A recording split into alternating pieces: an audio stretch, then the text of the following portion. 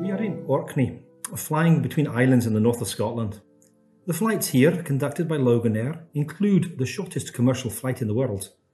The routes here link people and communities across the Northern Islands, Scotland and points beyond. These images cover a 15-minute flight between Kirkwall and Westry, and between Westry to Papa Westry, a flight of no more than 3 minutes, all in the BN2 Islander. June the 21st, Midsummer's Day, started off as a foggy one in Kirkwall.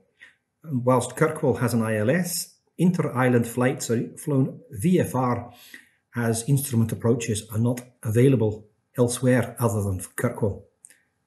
Leaving the airport is easy. Check-in, open until 20 minutes before departure, is swift and friendly. This is small-scale aviation. One desk, one gate, one ground agent. The operation's a single pilot, and a brief cabin safety demonstration is given before engine start. Cruise altitude between Kirkwall and Westry is initially just under 1,000 foot, with an airspeed of 120 knots. A GPS unit supplements the traditional instruments and VFR navigation techniques.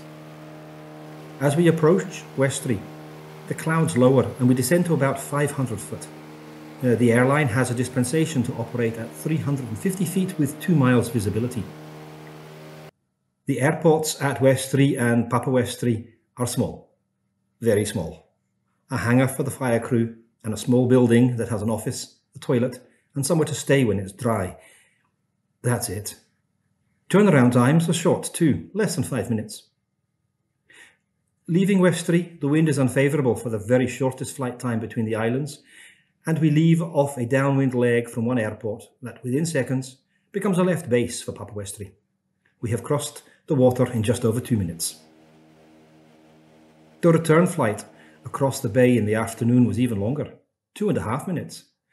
The weather was better and the views from 1,000 feet are tremendous. The weather on these flights was good, making the flights relatively simple, but Loganir connects the islands with each other and the world the whole year round.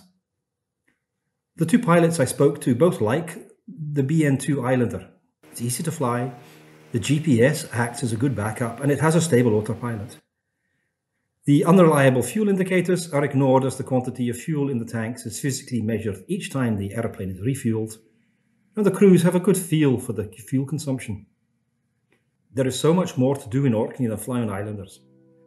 Beautiful scenery, ancient buildings, stone circles, and more puffins than you can count. In any weather, Orkney is a magical place.